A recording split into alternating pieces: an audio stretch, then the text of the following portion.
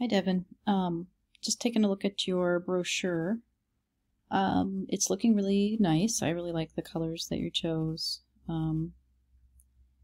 And just your different design ideas that you have. So let's see here.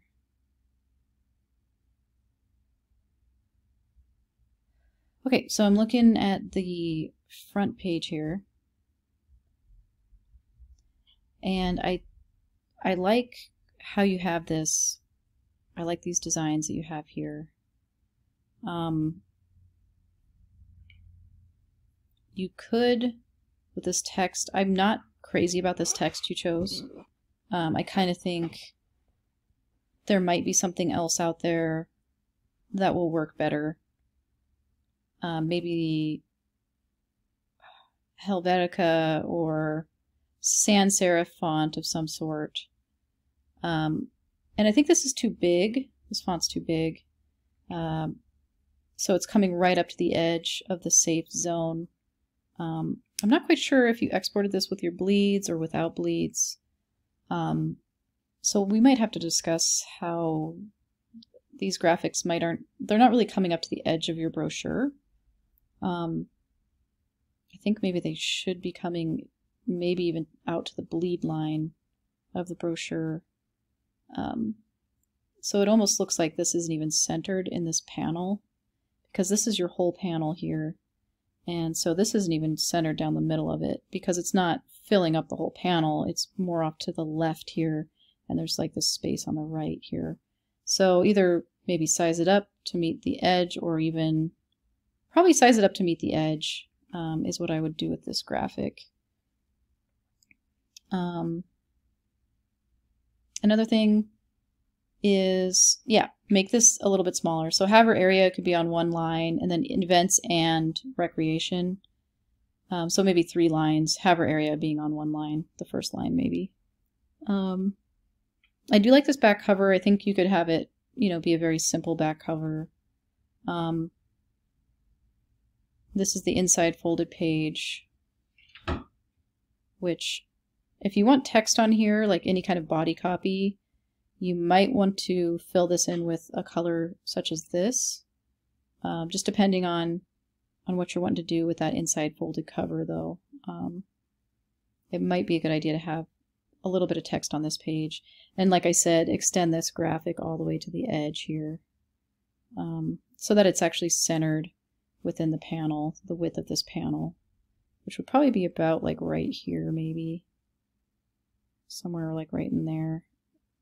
So, and then this is looking pretty good. Once again, I think we have an issue with your graphics maybe not coming all the way to the edge of the panel where the actual brochure will be trimmed.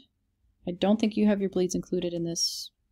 I believe this is a PDF. I'm not quite sure actually at this stage, but and then maybe changing this text to be a little different, and maybe just trying to bring some more continuation from this part of the brochure into this part of the brochure. So maybe adding in that white in the background of these graphics would help to tie it in a little bit more with, so that there's just a little bit more consistency. And then there's some gaps here, so you might want to tighten those up. They can help you with that in class if necessary. And then, yeah, maybe try a different text, different font. I'm not a huge fan. And maybe putting a screen over the images, just like a opacity. You might have to use the pen tool, but you could, draw a shape over all of this, enclose it, make sure you close it up to make a shape, and then fill it in with a color and make the opacity come down. And you could have that over the top of all of these images, potentially, to help that text pop out more, potentially. Otherwise, it might just be a matter of choosing different images that are a little bit darker that will show your white text better. And then I think, maybe you're planning on using some of these logos. This might be spelled wrong. Bear Pat Pab DM. I think it's spelled different. I think Bear Padma is spelled a little different than this.